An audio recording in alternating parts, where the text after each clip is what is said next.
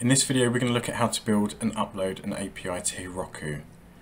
For this we're going to need the following tools. We're going to need GitHub CLI, we'll need Heroku CLI, NodeJS, which also comes with NPM, and we'll also need Postman. This is for testing. I'll supply all of these links within the description. We'll also need to create a Heroku account. So let's start off by creating a simple API. I'm using Visual Studio Code Editor for this. So inside the terminal, I'm going to run npm init, and this will create our package.json file. We'll be editing this later. We'll also need to install Express and body parser. So we'll run npm I express space and then body parser and -- save. So they're now installed. If you can see this underneath the package.json file, you can see the dependencies. We have body parser and we have express installed. So now they're installed, we're going to create a very simple API. So let's create an index.js file.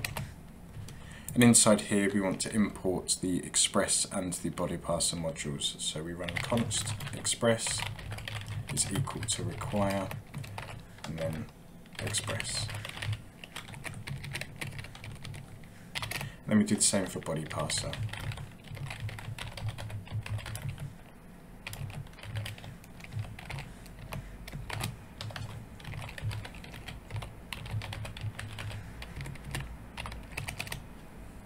So now we've created that, we can initialize our Express application. To do this, we run const app equals express, and then we can tell Express to use the body parser. So that's app.use, and then we just have in here body parser.json. And this is so we can pass a JSON response back in the body. Now, as we're uploading to Heroku, we'll need to have a dynamic port, which comes from the process environment. Normally we would just set port to like port 3000 if we're working locally, but because we're uploading to a server, we need this dynamic port. So we have const and then port in capitals, and that will be equal to process.env and then port. And then we're going to have these double lines here. I'm going to say 3000, and that's just saying all 3000 if this does not exist. So when we test locally, it will test on port 3000 and not on this environment port here. So let's create a few endpoints. So we can do app.get, and this will be on the root directory, and we'll have an arrow function in here that has a request and a resolution. And we want to say res.send, and we're just going to send back welcome to the Coding Nexus API. So that's one endpoint created, and now let's create a post endpoint as well. So we can say app.post, and this endpoint we'll call user. And as before, this will take in a request and a resolution as well. So what we want to do is we want to say res.send, and we're going to send back an object. This object will have a user, and we'll have that user coming from the request.body.username. And then it'll also send back an email address, and we'll just hard code an email address here for now, so info@codingnexus. And that's all we need to do for the endpoints. So now we've created the endpoints, we now need to tell the system to start listening on that port that we created earlier. So we do app.listen, and then in here we put port, and then in the callback we'll have an empty arrow function, and we'll console log out server running on port. Then we have the $, and then curly brackets, and we put the port number in here. So that's the API built. We can actually test this by running node and then index.js, and we can see that the server is running on port 3000. So if we open Postman here, for example, and we click send on here, on a get command, we can say welcome to the Coding Nexus API.